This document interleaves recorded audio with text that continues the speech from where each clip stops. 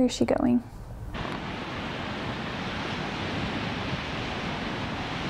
I've decided to take a break from writing. What does that mean? What does that mean? When I say I'm taking a break from writing, it's a bit counterintuitive to everything I've been taught about working through a creative slump or working through writer's block.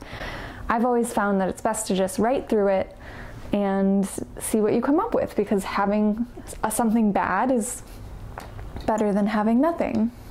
Lately, I've been finding it kind of difficult to overcome the pressure I'm putting on myself to create.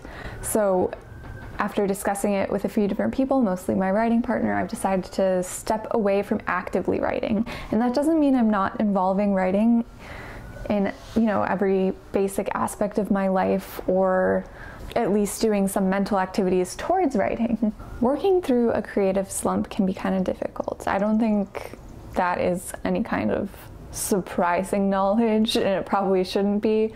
But at the moment, I've decided not to force myself to create, and I'm not putting pressure on myself to create, because I found that last time I took this kind of break, I really needed rest.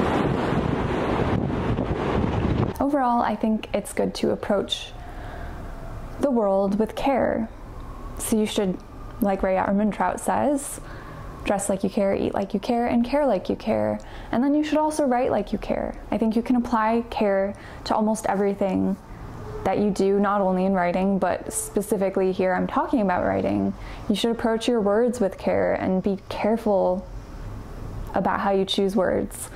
I think so much comes down to how we treat the elements of our work, and that all connects back to how we treat ourselves. So when I say I'm taking a break from writing, it comes down to I'm taking a break and taking care of myself. And that break is still filled with so much creativity and so much that is done in thoughtful service of my writing. So in a way, I know that by taking this break, quote, I am taking care of my writing. So I've been thinking about what some of my favorite ways to recharge creatively are.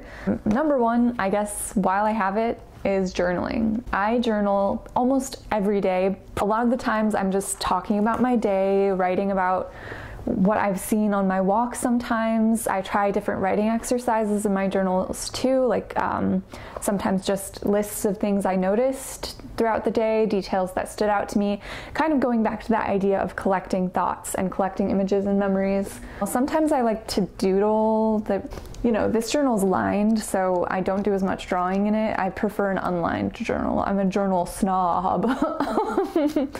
But I also do like magazine collages. My journal is my creative chaos space. My journal is as much of a creative exercise as it is a reflective one. Everything is in the journals. I am not exaggerating. But aside from journaling, I like to go through a few different things I like to do when I'm in a creative slump. And when I say I'm taking a break from writing, these are the things that I'm spending my time doing. I'm not just sitting here binging TV shows, which is also a really good, let's face it, binging TV shows can also be a really good writing exercise. If you're thinking critically about the plot and characters and trying to decipher it, and I don't know, I just think any kind of critical activity where you're absorbing a story, you can apply that to your writing and learn from it.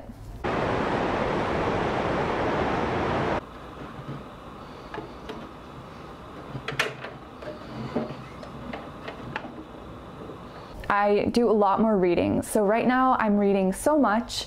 I find that reading is a really good way to take the pressure off of writing. Reading was not something that I did a lot over the winter, even though I know I like it. I just couldn't bring myself to focus on it. And of course, all of that trickles back down into your writing. If I'm not reading, what is inspiring me? Yes, the world around me inspires me, but one of the best things you can do for your writing is to read constantly and nourish yourself with other people's work.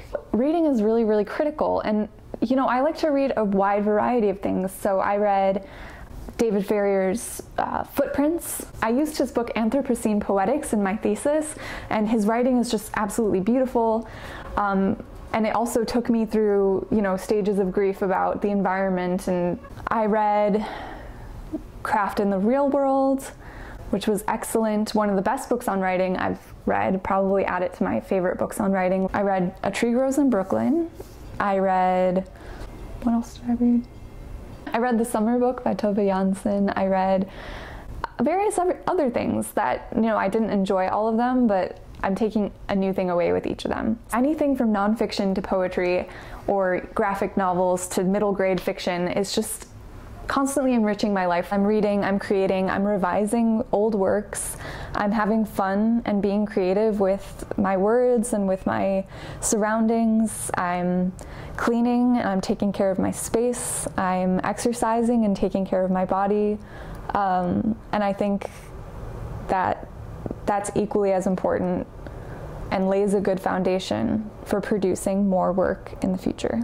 Because if I'm just constantly burning myself out trying to produce content, I know that, or I feel like I've come to understand that it may not ultimately serve my craft in the best way. As much as I wish I were actively creating right now, and I still am, just not in the way I would prefer I am, so I do think it's about not putting pressure on yourself to create when you are experiencing a block, because it's okay. You know, it just means you have to take care of yourself and take care of your work and take care of your writing in a new way.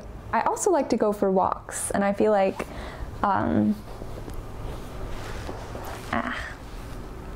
just being out in nature, observing the world, observing the people, the dogs, the beach, spring, and like the world is so alive right now. And as I'm like becoming rejuvenated and rejoining the world in a way after this horrible winter. I like winter, by the way, I do. I love the snow and I like the cold and I like my winter clothes. Rejoining the world in spring, I have to remind myself, take note of everything that's around you, or even just in my apartment, like all my plants are enjoying the extra sunlight and all the extra daylight and they're growing. So I think going out and being in the world and going on a walk, getting moving, getting those workout endorphins, but also delighting in all the little details of the world is such an important part of my process of taking care of myself and taking care of my writing. And then while I'm walking, I end up reflecting, and I think reflecting is such an important component of this too. It's just like I'm reflecting on my past, on my relationships, on my childhood, on my future, on anything that I'm anxious about, and also actively reflecting on my writing. And for the first time in a long time, I found myself writing in my head while I was walking, and it was super satisfying because it reminded me, yes, I am doing the work and I'm getting better, and soon I will see the other side of this rut. Just connecting with things you love and connecting with people you love, and really enjoy taking care of myself during this little break from writing. And another thing that's important to note, which will make me seem like a liar this whole time, is that during these writing breaks, I still write. And that's not just journaling. I'm not just journaling. I am actually writing, but not new things. That's the key here, is like I will revisit old favorite projects and rewrite scenes or move things around. So a lot of it's editing and being like, ooh, like here's this beautiful like clay that is this finished novel manuscript, and how can I change it and make it better or mold it? Because now I've had time away from it. Like, how has my attitude towards it shifted? Is there anything I've learned over the past year that can bring a new perspective to this piece? We all know reflection is such a key part in the writing process, and I tell my students that all the time, and they have to write a reflection at the end of the semester and a reflection after every paper they write.